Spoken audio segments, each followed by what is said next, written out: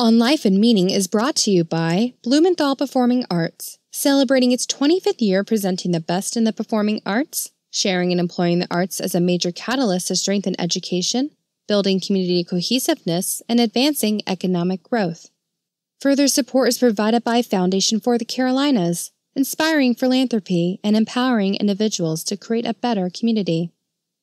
And by the Arts and Science Council, Charlotte-Mecklenburg's resource hub and lead advocate for the regional cultural community, providing culture for all.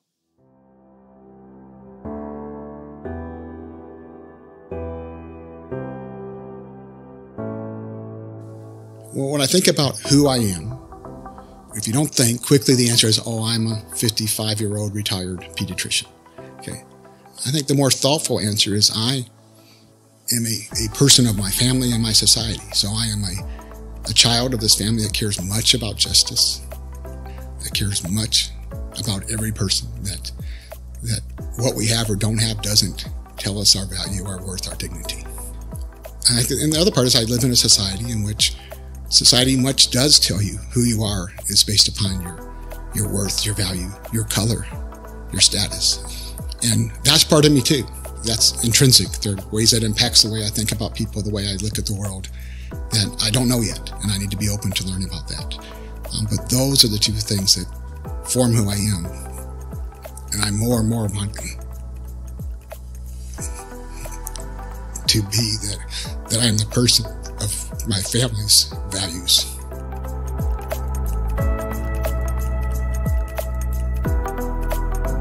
Stephen Valder is a pediatrician who practiced medicine for 23 years. He was a partner at Providence Pediatrics and previously served as chair of the Department of Pediatrics at Carolinas Medical Center. Stephen retired in 2015. He has since become interested in addressing the issue of affordable housing. He is a founding board member and vice chair of the West Side Charlotte Community Land Trust. He is a provider of housing units for low-income residents, and he is an advocate for several affordable housing solutions. Stephen also serves as a board member of Teen Health Connection. In this episode, we explore retiring from the practice of medicine, contributing to community, a legacy of civil rights advocacy, and living authentically. I'm Mark Paris, and this is On Life and Meaning.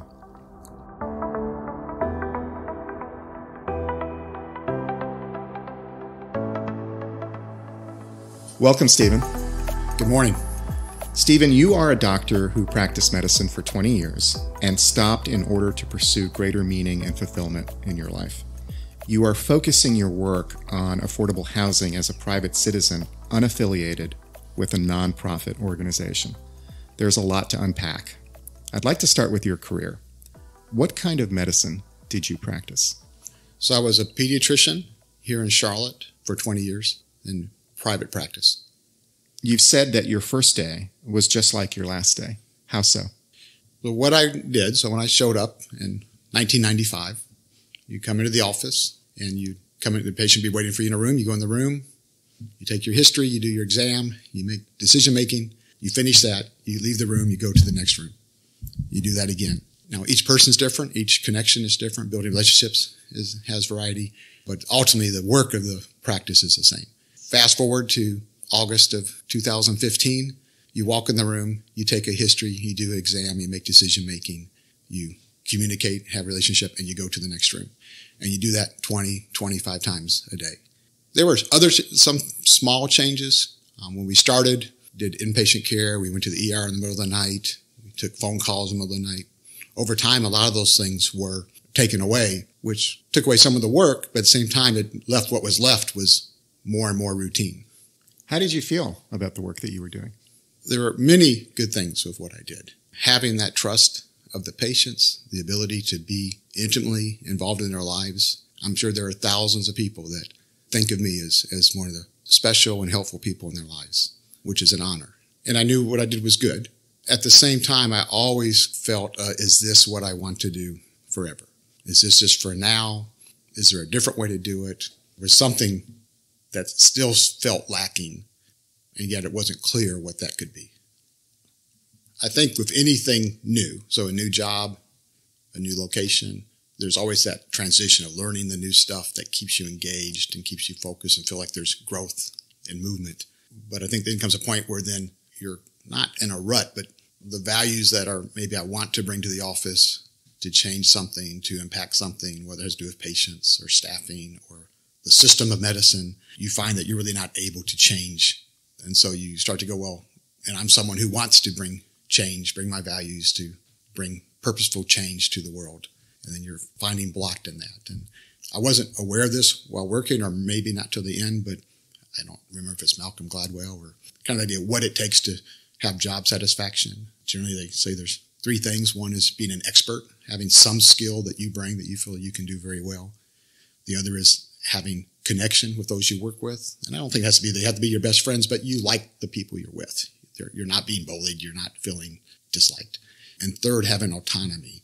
And I think that was probably the part that I most felt was lacking. I had autonomy in the room with the patient. I have autonomy of how I interact with my staff, but I don't have autonomy in how do I impact a system, how do I impact decisions that a group makes that maybe don't reflect my values as well as I would like. Those things were things like, I'm like, oh, I feel like I just have to stuff myself and not be me completely. In your 20-year career, when was it that you began having these feelings? To some degree, even within the first few years, I can remember thinking, this is a good thing to be doing for another 5 years, but maybe I should do something else. At that time, the something else might have been, do I go to a community health center in inner city Chicago? Do I explore starting something here that serves a different population or in a different way? So those thoughts were there, but at the same time, some of the good things from what I did was that I had time to be with my family. I had an income that allowed me to contribute to my community economically, to provide for my family, to not have to worry, well, what would happen if I change? But for whatever reasons, those type of leaps were not leaps that I was comfortable enough or brave enough to make. Did you share these thoughts with your colleagues? No. Maybe someday I'll understand all my inner motivations. I'm fairly introverted. I believe the things I believe very strongly. My values are deeply meaningful to me. There's almost that part of I put myself out enough or not enough, and I feel a little pushed back or pushed down, and my instinct is, okay, I'll just keep my treasures inside because they're not being accepted. So for good or bad, I think I push, but then when I feel threatened or vulnerable, I tend to more come into the shell. Stephen, do you think your colleagues may have felt the same way, but also kept their feelings to themselves? Absolutely. It's possible. It's likely. So here you are going to the office every day, and your colleagues in your practice are going to the office every day.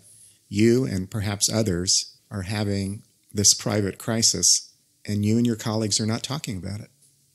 And as you said, and even things I read now, the rate of physicians who would be considered to be burned out or burning out is 50%. I don't know, give or take, but it's not a small number. Stephen, early in your career, you took time to self-assess your aptitudes. What were your aptitudes? So I think as I recognized some of my dissatisfaction or wondering if there was a different place or a different way to do my work that would be more fulfilling, I didn't want to just jump and do something different and find out it was no different or it was worse. And so I did some evaluations in which they look at aptitudes. I actually did it twice, once at Johnson O'Connor, which is a long-standing place in Atlanta that does it all by hand. Also did here in Charlotte, which is pretty much the same but computerized. And aptitudes are different than doing an SAT or an MCAT. They're measuring things like pattern recognition and accuracy and speedily comparing two different groups of things and how do you process. Even things like tone and rhythm recognition. And what it came out as is I had multiple high aptitudes. And the takeaway was you're most satisfied when you're using your aptitudes well. However, it's difficult to use multiple aptitudes on any one task. And yet I have a task that is repetitive and fairly confined. And so then hard to bring in the other things that I'm missing. Main advice I remember was the guy saying, be very careful about jumping to something else because the grass is not always greener, because you will still find that you have aptitudes that are not used well. Sometimes the better thing is to learn to play a musical instrument. How do you do it outside of? But I think medicine is consuming enough, and I have 3 kids and a family. We were fairly involved with church activities. There wasn't a whole lot of space to go, I'm going to develop a whole nother realm that will scratch these other itches. So I kind of kept that, well, maybe in 5 years I'll be in a place that I can take that leap. And it just never arrived. Stephen, you also explored what a life coach you retained called genuine motivations. Yeah, so that was more recently after I stopped working. And even now, as I seek, what am I doing? How do I do it? As my mind thinks, well, whether it's the volunteer activities or things I pursue, what do I put myself into? Still having some of those questions. And so I met with a life coach, and he asked me to share stories that are meaningful to me. And from those would kind of draw out, where's the meaning he's hearing in that? And the main ones that I think really fit for me and helps me to think about it is following my values is probably the top one. Interacting through truth-telling. It's hard for me not to speak the truth. And so when I feel like I'm having to be curtailed or restrained, that then feels like I'm not living my values. Kind of that conflict is in there. And then figure out and solving. That my mind is always thinking, how could this be better? How can I interact in this situation where the outcome would not have been as it was or could have been improved or better next time? Or the equity issues in Charlotte, the housing issues in Charlotte. So that's always in the background of my head. Stephen, as you began thinking about leaving the practice of medicine, what factors were you balancing in that decision? Part of it is the patients. How's that impact them? Even just the difficulty of saying goodbye. There are some doctors that you find out they're leaving 2 weeks before they leave. And I announced it probably 8 months prior to stopping. But I knew in those months before that there were some folks that wouldn't be back for a year. Especially if they're a teenager, I may not see them. For me to be okay with that, I then did kind of keep track of that and at least sent a direct communication to them to make sure that they heard from me prior to the end. And as well, it's a great career. There's much security in being a doctor. The chances that someone is going to walk in and I wasn't going to have a job were probably as close to zero as there is in this world. I was able to provide well for my family, to not worry about how do I pay for the house, where do we go on vacation, all those type of things. You mentioned the prestige or the place in society of being a doctor. If anything, I'm a little different. I always kind of was a little embarrassed when folks would say, what do you do? I'm like, oh, I'm a doctor. I don't think I've ever been someone who goes highfalutin. But certainly there is privilege there and recognition that whether you use it overtly or not is there. And then some of the things that keep you from doing that is just fear. What if I do this and it's not the right choice? When I'm coming back, oh yeah, look at that guy. He thought he was ready and he wasn't. Well, yeah, what will people think? What does my wife think? What will be my purpose when I'm not doing that? And it's just difficult to make a change. I've shared with you, one of the things I most like of your podcast is as people talk about their brave decisions, the leaps they've made. That's always when I'm most touched hearing their stories. Stephen, you just mentioned the courage to leap, the courage to make a decision, especially life decisions based on deeply held beliefs. When did the moment come for you? There was no one moment where things changed. Maybe it's a little bit of the frog in the water and you're turning the heat up and you just don't know what's getting hotter. But the moment in my mind is after 15 years of practice, I maybe am complaining some about work or, well, I don't want to do this forever, but I guess I have to do it.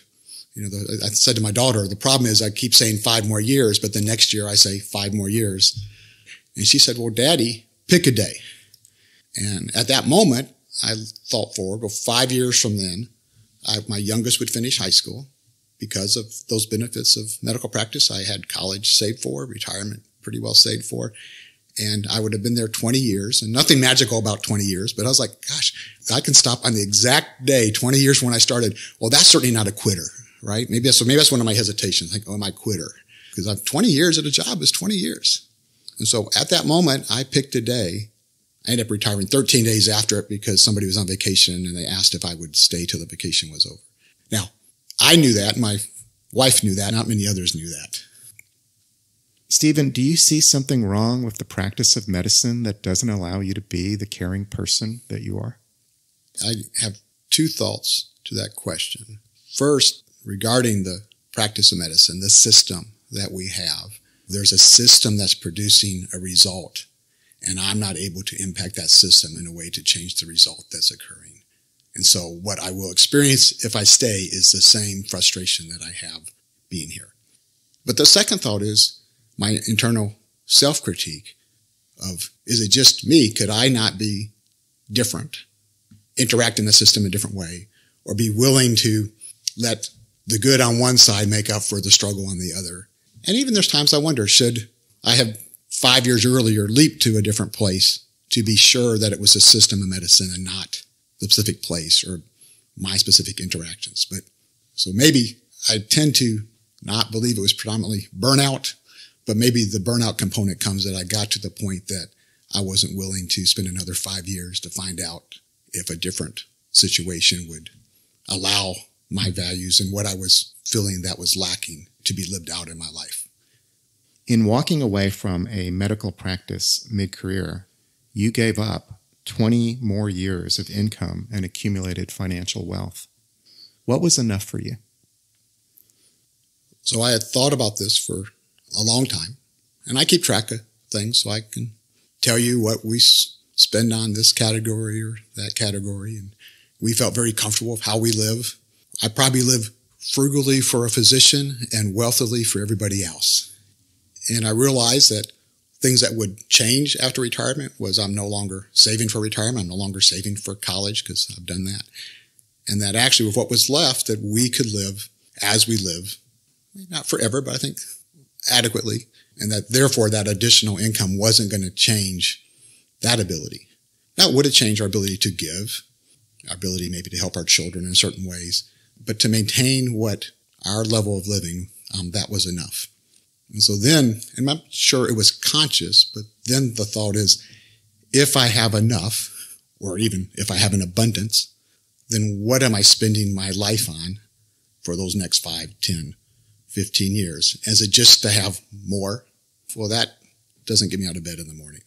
And at least I think I grew up in a family which modeled that the goal in life is not just to have more, that we're not here just for ourselves.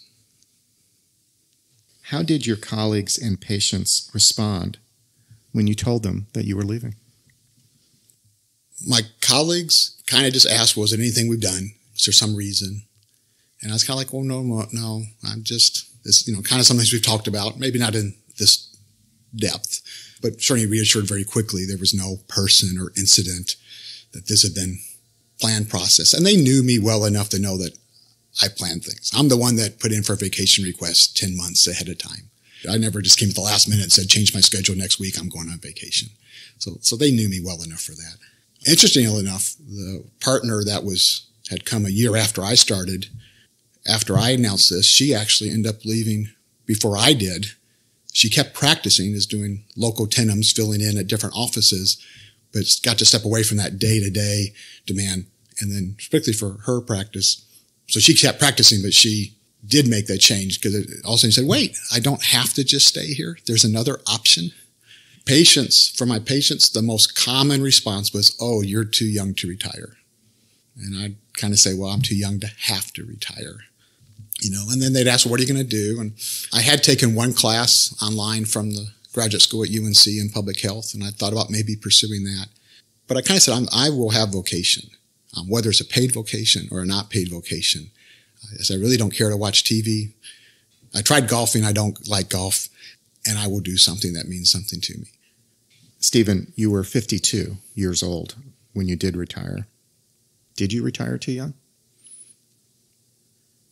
No.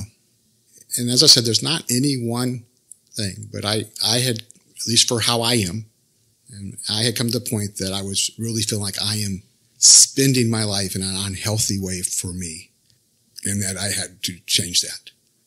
And I strongly believe that we were at a place that would not impact my family in a negative way, but I was not so sure that continuing would not impact my family in a negative way. What happened after you stopped practicing medicine? I kind of copied something I learned when we had attended a Presbyterian church where a longtime pastor had retired or moved on. And they bring an interim person in for basically like at least a month for every year the pastor was there, not allowing a new full-time person to come in. And what I learned when I asked why they did that was, well, because people tend to either pick someone just like what they had before or somebody completely different. And then that's not a very good reason to pick somebody. So I thought in my head, I don't want to jump into something right away, whether it's a job, public health, or volunteer stuff, and then find I just picked something that does the exact same thing that I found difficult. Or I just do something completely different, which is no better reason to do something. So I'm just going to participate. And so I then started attending more things I would like to have attended that were very hard to attend when I would have to rush someplace to be there at 7. So going to the Levine Museum, and there are multiple wonderful programs they have. Participating in neighborhood association meetings, sustained Charlotte activities, going to the Tuesday morning forum that's held in the Belmont Community Center about local issues. Just anything that was of interest, going, let's go and listen. When someone says, oh, I think you would like this, I go, fine, let's go. Or my son would tell me, oh, I met this guy, you should have lunch with him. I'd call him and say, let's have lunch. And just said, let's find out what sticks. You became an interested citizen, participating and attending events. And I got to find out there are so many things going on in the city, so many people who truly care about the citizens of the city, about the issues, about how it impacts all of us, not just those that need the most help, but all of us. These issues impact all of us. And many of us with position and privilege are impacted in ways that we don't even recognize, that our lives would be fuller and better if we were more connected to our community. What did you begin to discover about the city and yourself as you began attending these events? I don't know that there was particularly new discovery. I just stay pretty aware of what's going on, and I might be one of the longest active Charlotte Observer subscribers around, except for my parents. But also tried to learn, well, where are the places that I can be involved in? And this is no surprise to anyone listening to this, but one of the most active issues in Charlotte is the issues of affordability and housing. And there could be many other issues I would say are just as important, but I'm not going to be a lobbyist going to Raleigh or, some of those things. But that seemed to be an area that kind of stuck, where some folks I met and some initiatives that were starting that I felt like I could be helpful with. The issue of affordable housing did draw your attention.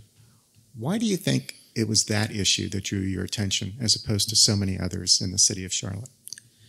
Well, hopefully, is as I learned about different issues and as I learned about myself and what skills I do have, what passions I do have, that this is an area where I can understand it, I can work on it in the ways that I can work on it.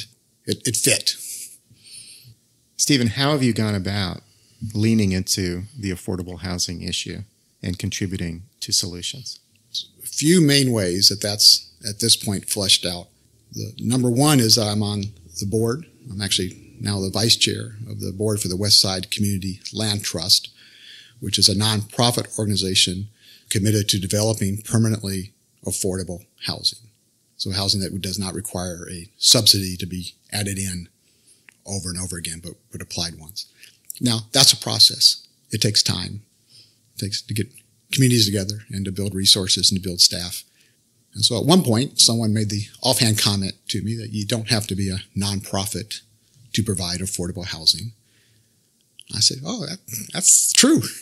And so my wife and I have taken a substantial portion of our retirement funds, some of which I hope I don't have to spend for 20 years, right?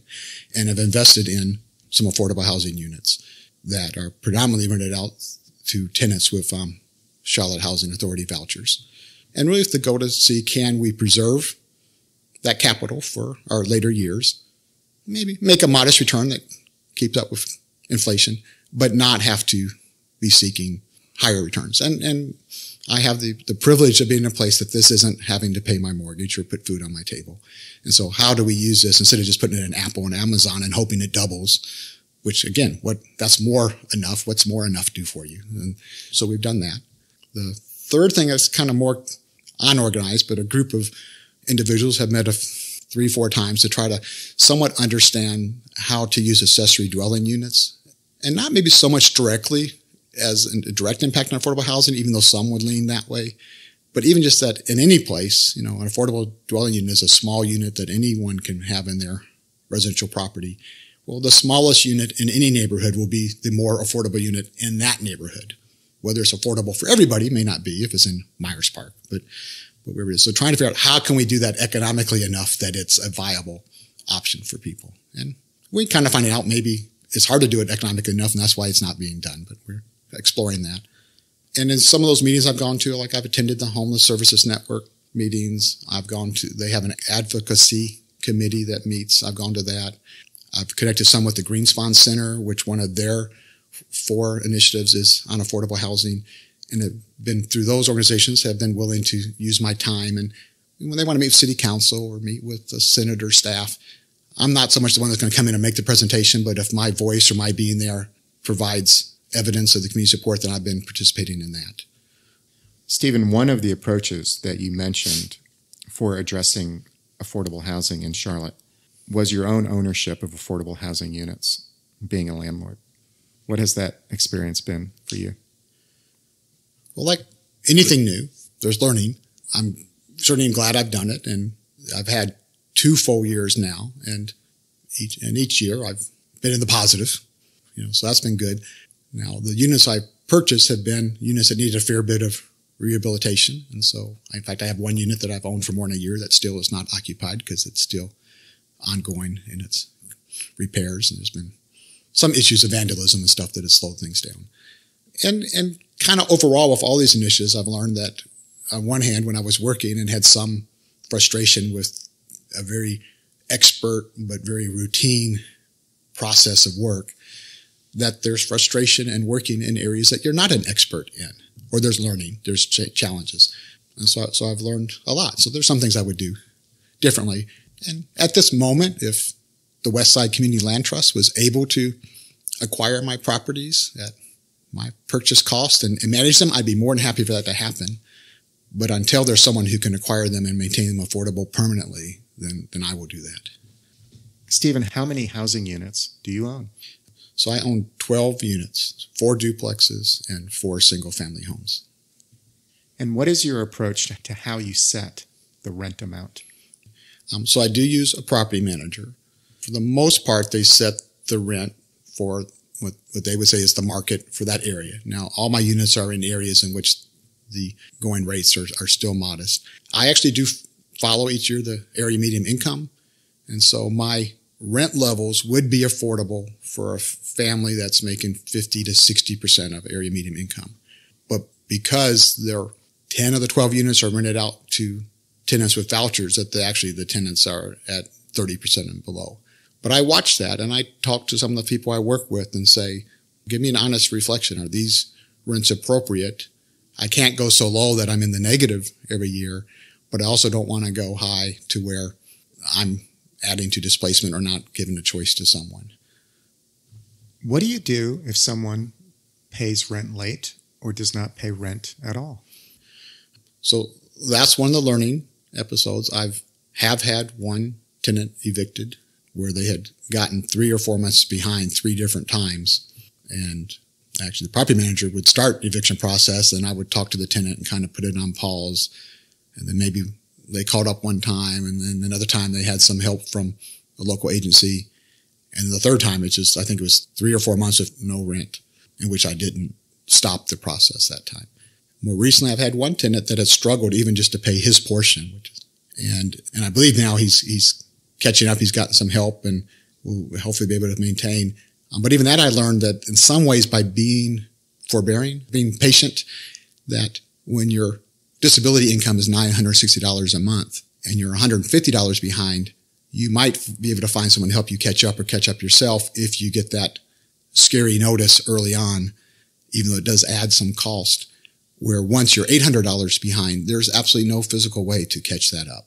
And so with him, I mostly had to say is don't worry about what you're behind, but I need you to make ongoing efforts, because you've made assurances and then they don't happen. And I tell him, I don't know how I would do it if I was in your shoes, but I can't not have you pay your portion. I'm learning and trying to be me, but also do it in a way that that is sustainable.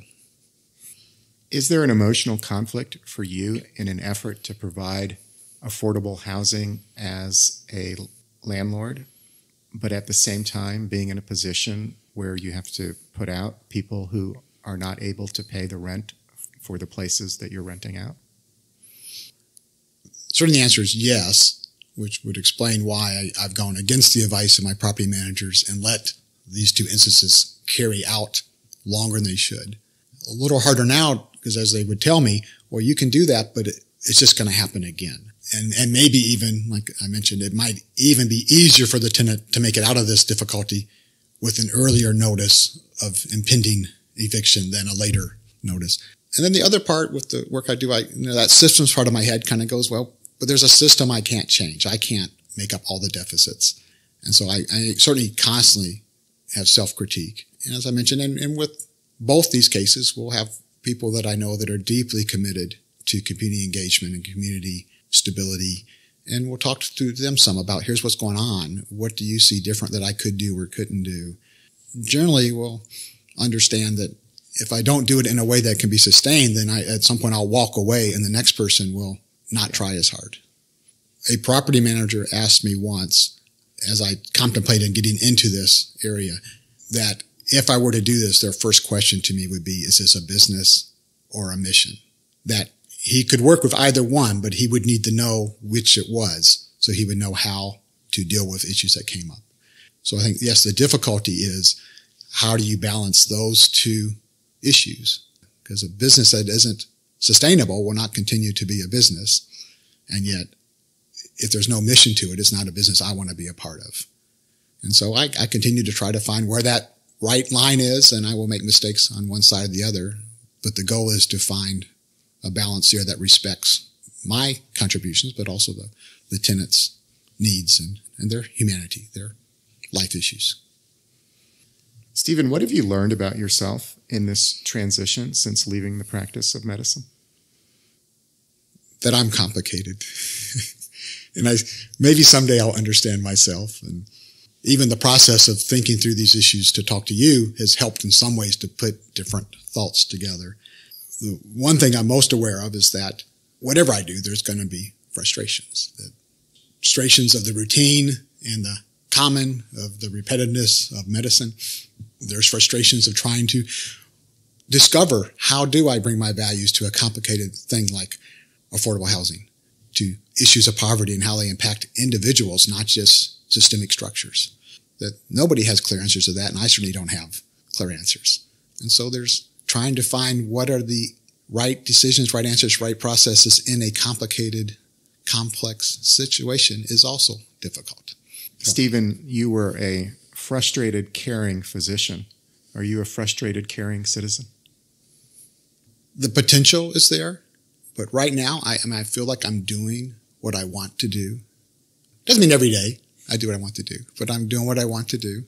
I'm aware of, a few things going on that I go, okay, this is something I need to kind of offboard. And there's no reason why I have to keep doing something that's not providing life purpose. Are you more fulfilled now in this stage of your life than you were before? Yes. Right now, I feel like I am doing what, maybe not quite what I was made to do, but I am able to experiment and to step out and to put myself forward and try to bring who I am to impact the things I care about as best I can. And not that I can do it better than someone else. I can only bring what I can bring, but that I'm able to do that and largely without constraint, except my own internal constraint, that I want to treat each person with the dignity that they have, I'm not the answer. I'm not here to do something for you that isn't what you want or isn't to do it with you. If anything, I think a challenge I have is I tend to have an instinctual fear that power or privilege it certainly can be oppressive, but I think I sometimes lean to the point of it's always oppressive. So I'm afraid to use it. I'm afraid I will bring it in a way that isn't respectful and caring and appropriate for the situation.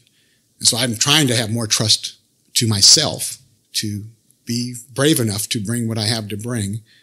And if it creates a tension somewhere than to be an adult and to try to deal with that tension and to learn and to receive feedback, but not be so afraid of pushback that I don't put myself out in the best ways that I can. Stephen, you had the economic wherewithal to leave your career to enter into this new stage of your life. What would you say to other people who similarly want to live a life closer to their values, but struggle economically with making that leap or that change in their life? And that's a great question. I wish I had a great answer. I certainly acknowledge and am aware that how blessed I've been to be able to have a job and a career in a place and a time that I've been able to make this transition. And it's not one that most people will be able to do, at least in the way that I did it. And as part of that question, even my prime hesitation, even in this interview, is I have never been and don't like to be, hey, look at me, I'm the guy up front, I'm the example. I am not an example in this. I am just living out what I care about in a way that I think is healthy for me and my family and my community as best I can. And there's no way to say that this is what I would say that this is a calling for someone else who's not in that situation. Now, if I'm an example, there are many people who have much more than I have and have the ability to impact their community and their world and not just go, can I have another zero at the end of my account next year? This may go back to your prior question of what other professionals may have thought. I always, like my wife would go, well, who are you talking to about all this? And I go, well, I read a lot and blog and I kind of know the numbers. I show you my spreadsheets and what you need to live and all this. But I go, the problem is most doctors, if they knew my balance sheet, would go, how in the world can you retire with that at 52 years of age? And most of the rest of the world would look at my balance sheet and go, well, you're just a rich white guy. Who are you to tell us how to approach the world? And so I'm not here to tell anyone. I'm just here to go, this is how I'm trying to live my life. And I ask myself every day, is what I call enough really not an abundance and a surplus that I'm holding on to? Where does our wealth come from? And I've spent time, look at my family. My mother's family comes from Iowa. They're farmers. That land was not originally owned by these Norwegian farmers. It was owned by native people. Okay, so I have a privilege from that. I got to go to Myers Park High School. I went to Duke University. I got to go to Baylor College of Medicine. I send my resume out to 10 or 12 practices in North Carolina. Some of them offered me jobs before we had lunch. I come with privilege and a past that's been given to me by my society that I didn't earn directly by myself. I worked in a career where as a doctor, I got paid 10, 12, 15 times more an hour than the people working the front desk and pulling the files. Now, I didn't make that happen. I don't know if I could even change that, but that's a privilege that I had.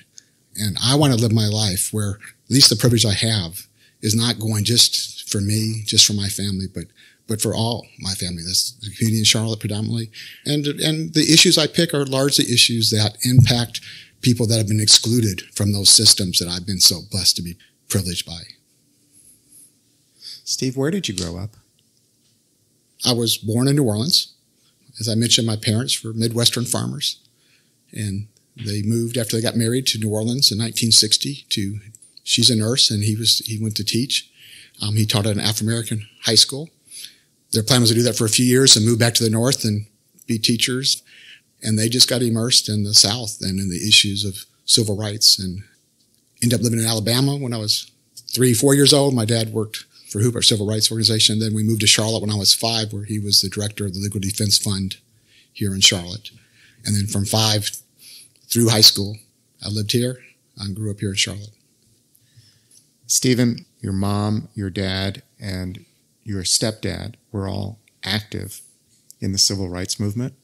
Tell me about your dad, Bob Valder. So my father grew up in the Midwest, South Dakota, Minnesota, Iowa, and had graduated high school, went to college, planned on being a teacher. While in college, I believe in St. Louis at a National Catholic College Youth Conference, met some Afro-Americans. There aren't very many Afro-Americans in Iowa. And they said, oh, we're having a great conversation. Let's go out and have a beer and keep this up. And they're like, we can't. Like, what do you mean? Well, there's no place in St. Louis that you and I can have a beer together. And so that kind of, I think, was the first story that I ever heard of that awareness being woken. As he and my mother got married right after college, they then moved to New Orleans. And from there, he spent his whole life being involved with civil rights work. In New Orleans, he was a teacher at Afro-American high school, then ended up moving to Alabama, and then ended up in 1968 coming to Charlotte as the director of the Legal Defense Fund, which is the legal branch of the NAACP, and worked with that until his death in 1981. And your mom, Jan Valder? She's a nurse, worked in Head Start programs here in Charlotte, was mostly a homemaker. Even though she did have times where she worked some of hospice. She worked at Good Samaritan Hospital prior to it being replaced by the Panthers Stadium. She was a burr in the side of whoever the chairman of the hospital authority was as they made that decision. And then she's been deeply involved with things, whether it's the Mercy Foundation or Arts and Science Council. Going back to Bob Valder, he worked very closely with Chambers Stein Ferguson, the first integrated Afro-American law firm in the South. So all those heroes I knew growing up. Babysat many of their kids, went to the beach with their families. And Stephen, you have a stepdad. Your mom remarried, Barney Offerman. Barney Offerman had known my parents when they were in New Orleans. Every time I see him, he'll tell me about me toddling around and him loving that energy and exuberance. And then I'm not sure how well they say connected, but reconnected a few years after my father died. And then in 1985, he married my mother for his first marriage at age 55. And they've now been married for 33 years. And Barney's been active in civil rights as well. I don't know his stories as well, but when he moved to Charlotte, he actually taught at J.C. Smith for a few years before he retired. He had been a professor in Ohio, had worked some with the Celeste when he was a governor. So I think different things. I believe he was a PhD, and I think it was more on unions and worker economic issues. How did the example of your parents influence you? Well, when I think about who I am, if you don't think, quickly the answer is, oh, I'm a 55-year-old retired pediatrician. Okay. I think the more thoughtful answer is I am a person of my family and my society. So I am a child of this family that cares much about justice, that cares much about every person, that what we have or don't have doesn't tell us our value, our worth, our dignity. And the other part is I live in a society in which society much does tell you who you are is based upon your worth, your value, your color, your status. And that's part of me too. That's intrinsic. There are ways that impacts the way I think about people, the way I look at the world that I don't know yet. And I need to be open to learning about that. But those are the two things that form who I am. And I more and more want to be that I am the person of my family's values and of my values, not of the society's values that are not appropriate. Stephen, you attended Myers Park High School, and you went on to Duke University as an undergraduate. What do you remember about attending Duke University? Unfortunately, I was there during the early years of Mike Krzyzewski. Of course, it was a lot easier to get into a game then than it is now. There was no Krzyzewskiville, no camping out. I was very involved when I was there with a Christian fellowship, and so had deep friendships from that I think are still there. One of the downsides of Duke is people from all over, and so now they are all over. And I preceded all this internet email stuff, and so you didn't have a way to really keep up with people much in those first years. And so even though they're folks that I kind of know what they are, what they're doing, and where they are, I haven't really kept deep relationships with folks from there that are routinely part of my life, except for one. That one person is someone you did meet at Duke. Who is she? So certainly the one person that I met that has been most intimately involved in my life is my wife, Odette Valder. She was a year behind me, and I met her fairly early in that I was in the Christian Fellowship was leading a Bible study, a weekly gathering in the dormitory she was in. And one of the RAs, who was a friend of mine, met her the first day. Thing is, she's from Puerto Rico, brilliant, and beautiful. But language was still harder for her, even though she had done high school in English. And so she often didn't come to our gatherings because she was writing her paper and stuff. So I would go by afterwards and visit, talk to her. And so we became friends. And at least at that time when I was at Duke, Duke wasn't a place with a lot of dating, at least not in the kind of the Christian groups. A lot of friendships. You could go to any cafeteria together. You didn't have to go off campus. I hardly ever went off. And so by the time I graduated, we were best friends. And maybe we'd gone to a formal or something, but never anything that was a coupling.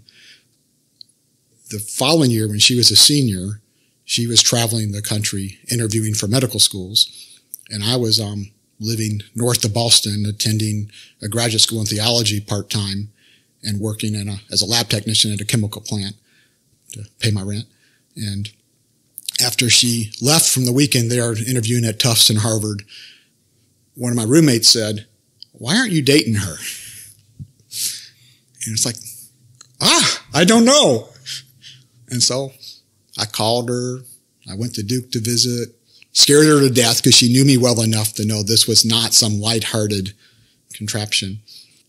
And we started dating long distance.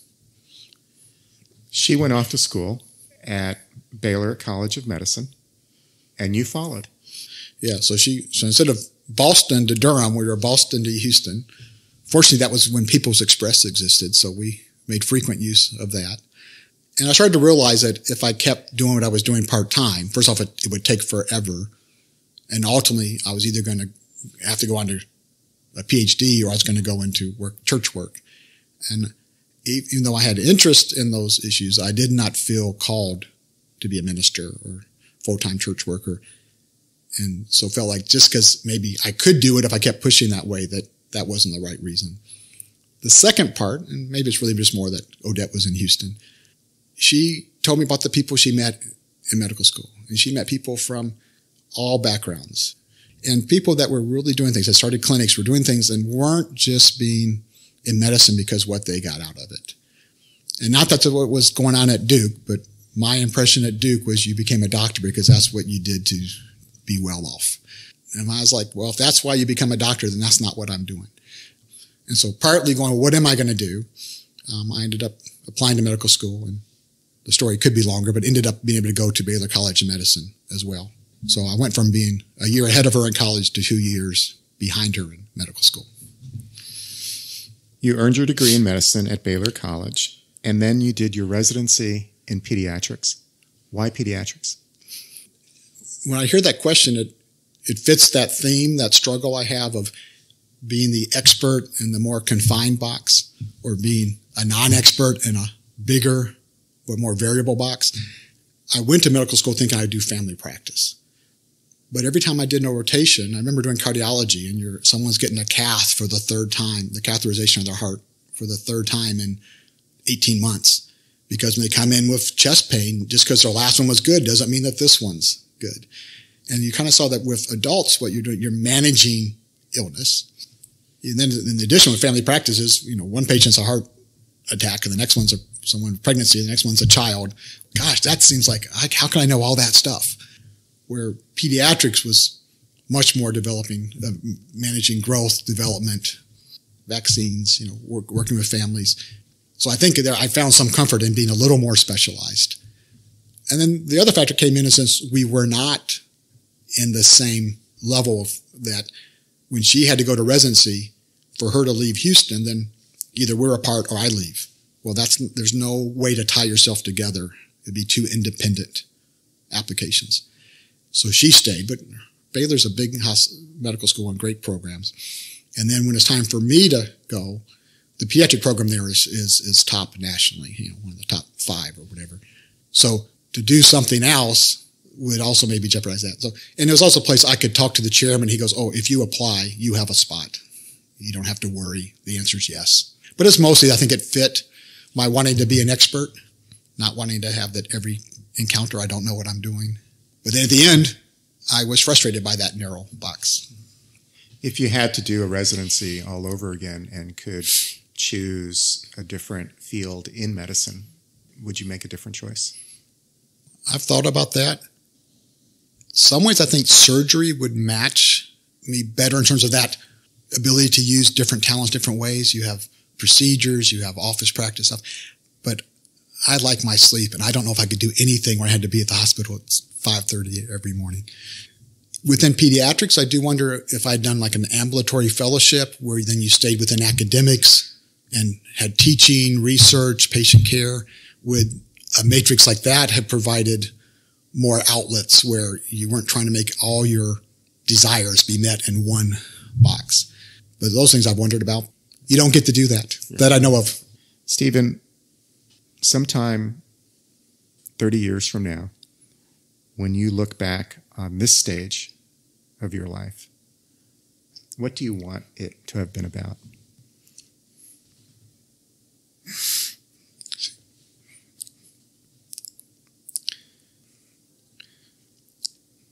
So what I would want when I look back is, the question is, was I authentic?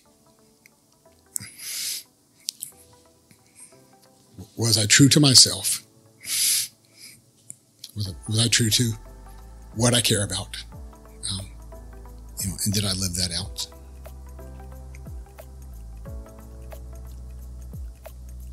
Thank you for your time today, Stephen. Thank you, Mark. I've enjoyed this time, and I enjoyed your podcast. I look forward to learning about myself.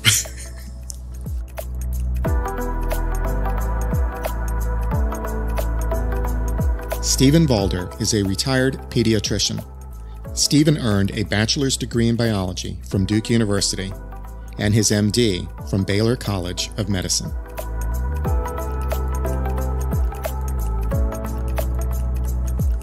And now, a personal word.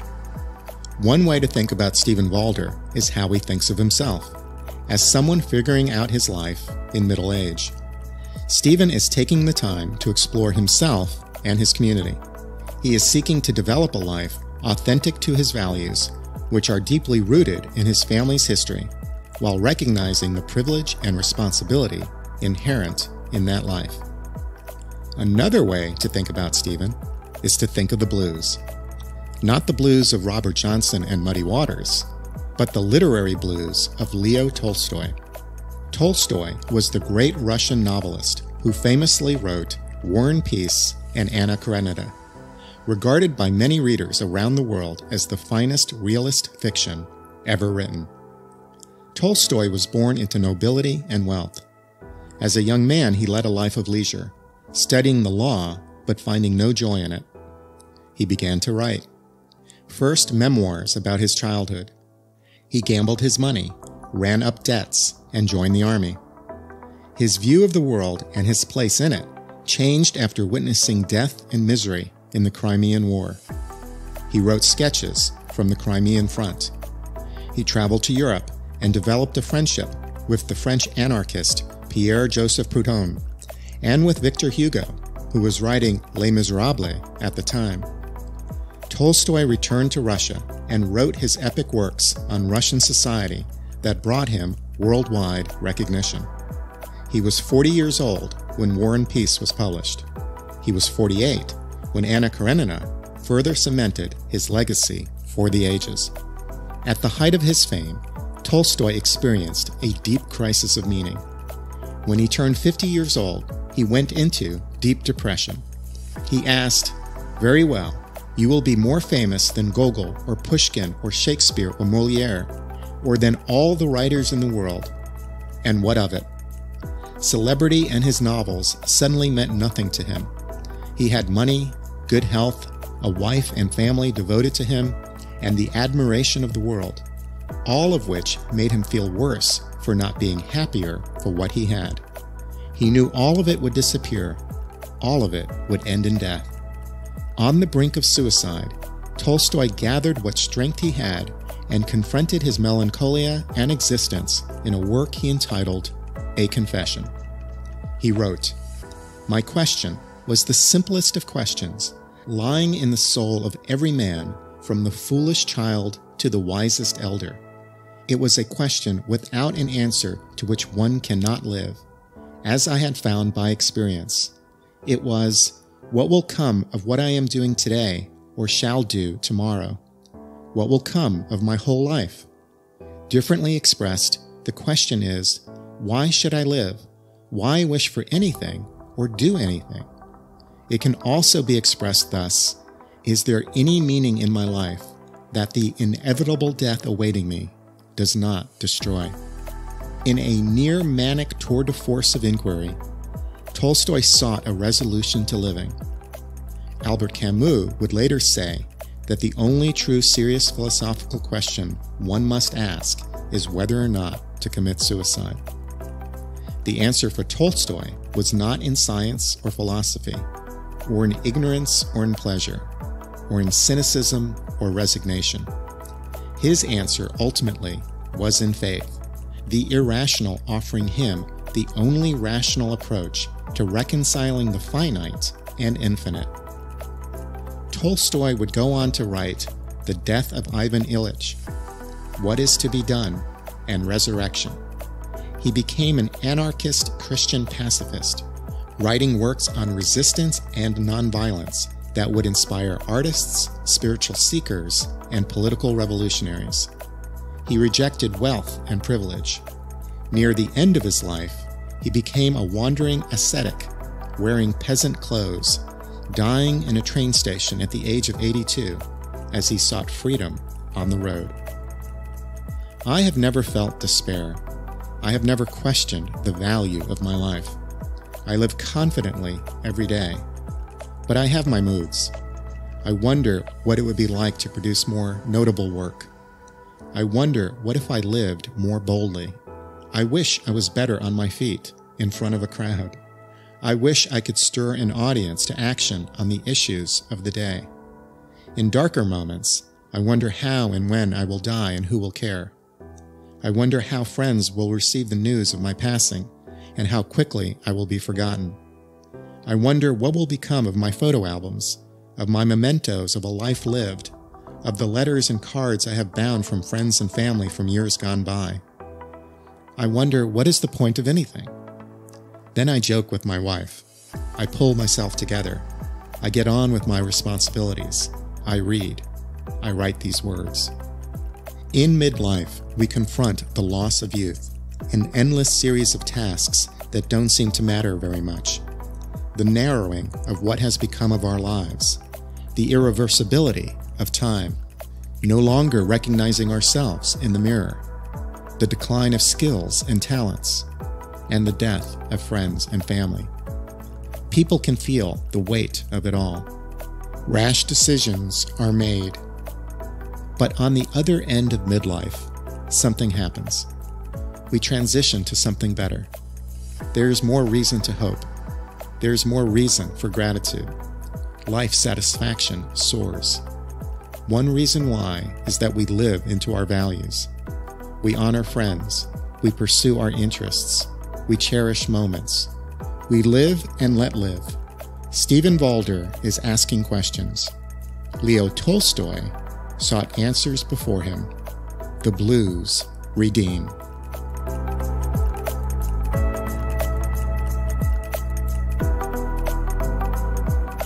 This is Mark Paris, and you've been listening to On Life and Meaning. Additional support for this podcast is provided by the UNC College of Arts and Architecture, celebrating a decade of creative education in the arts and design. Thank you to our funding partners, and to my teammates, Andy Go, producer of the show, and to Chris Curriton, art and media director. This is how you can help. Please write a review on iTunes. It helps us grow our audience. Follow us on Facebook and Twitter. We'd love to hear what you think about the show. And become a patron. We are on Patreon, a crowdsourcing platform that allows you to support what you value at a level you choose. Visit us also on our website on lifeandmeaning.com. Thank you for listening.